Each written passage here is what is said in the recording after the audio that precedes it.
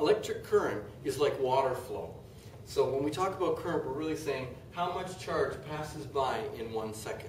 So if you have a lot of current, then if you put a meter before or after this bulb, you're going to see a lot of current passing through. The formula for current is I, Q, and T. So it's I equals Q over T.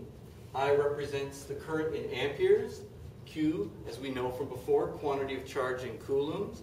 And T is time, and it's got to be in seconds. Can't use minutes or hours.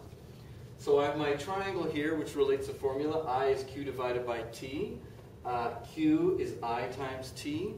And T is Q divided by I. So let's try a simple problem, but it's quite an easy formula to use. Your house has a 120 volt system, and your toaster draws 9.8 amperes for 3 minutes. How much charge passes through the toaster? So first we write down our given. Our given is, we know the voltage, or potential difference, is 120. It draws 9.8 amperes. I know amperes is the unit for current, so I didn't use the word current in there, but I know current equals 9.8 amperes.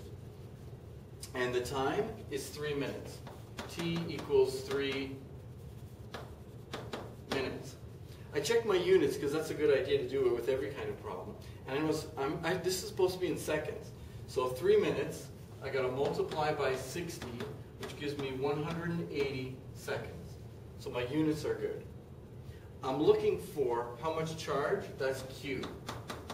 So what does Q equal? Well, I have a formula, and it relates these, and I notice that I don't actually need this number. Sometimes numbers are given in a problem to see if you can pick through and figure out which formula you're supposed to use. But I have a formula that relates 3 of these, this one here, and it's Q is equal to I times T. So Q equals I times T. So I take it 9.8 times my time, which is 180. So the total Q is 1,764 coulombs, and you might have to round that off depending on what your teacher expects. You could say 1,800, and that would probably be right.